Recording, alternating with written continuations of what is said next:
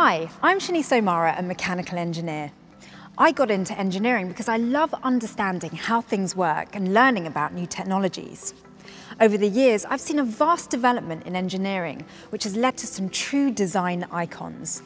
And today, engineers continue to create objects and ideas, like the smartphone in your pocket, or maybe even the pen in your hand. Or this electric fan. Traditional fans are really hard to clean, and there's always a risk that objects like fingers can get caught in their blades. And those are the kinds of challenges that Dyson engineers had to address when they developed the Dyson Air Multiplier Fan. So, would you like to hear about today's engineering challenge? How can these teach you more about engineering? We'd like to challenge you to make a run to race a marble. Now, the hardest part is that the marble has to complete the run in 60 seconds, no more, no less. To race marbles, you need some kind of slide or run, like a water chute or a water slide. All these slides and runs use gravity while trying to keep friction to a minimum. Friction is a force between two surfaces that causes a moving object to slow down, like a brake on a bicycle. The amount of friction changes depending on the materials from which the two surfaces are made. Think about a bobsleigh run. Ice causes very little friction, making a bobsleigh much faster than a normal playground or water slide. To make sure your marble run only takes a minute, you'll need to think about whether you need more or less friction to make your marble roll faster or slower. Hi, Kat. Hi. Gosh, isn't it amazing what you can do with cardboard? Yes, cardboard's a really great material to work with because you can cut it up into all different kinds of shapes, bend it, it's just really useful and also a really accessible resource. So do you actually use it in your day job?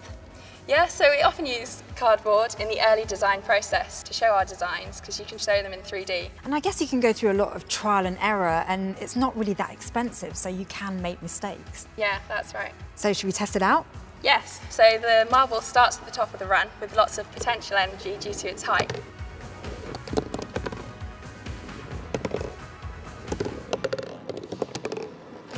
Yay, bullseye, wow! You could really see how it changed direction and pace as a result of these different shapes. There are lots of other features that you can add as well, and if you talk to Tom, I'm sure he can tell you a lot more. So he's on the next table?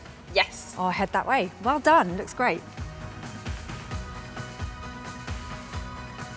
Hi, Tom. Hi, Shani. Wow, this is impressive. It's almost my height. Must have taken you hours. It has taken a long time. It's taken a lot of experimenting, testing, retesting, all the different angles, just to adjust it so the marble can run all the way through perfectly.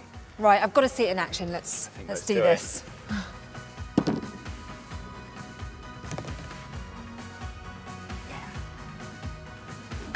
Oh, made it uphill.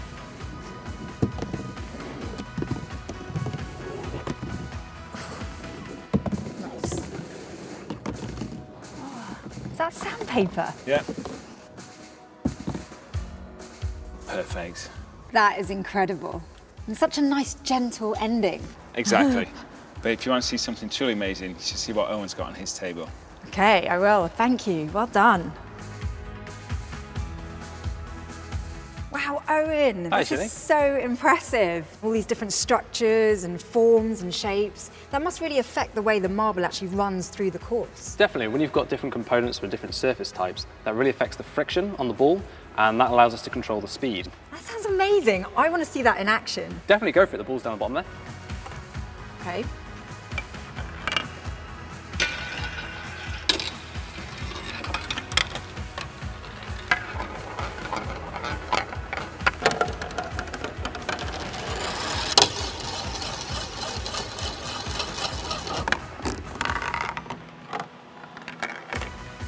Wow, that was incredible. And it proves that you don't actually need distance to make the time. You can just stall it. I saw it just swirling and swirling and swirling for ages. Exactly, using a bit of centrifugal force there to keep it going. Basically, gravity wants the marble to go down, and we're just trying to make it as long as possible for it to do it. Fantastic job, love it. Now it's your turn to take the challenge. We've created some useful information to help you. Just go to our website and download the Marble Run Challenge card. There are many things that you can use to make your run, but once you've proved that your run is the real competitor, take a photo of it or a short video and share it with us. Get downloading now. We can't wait to see what you come up with.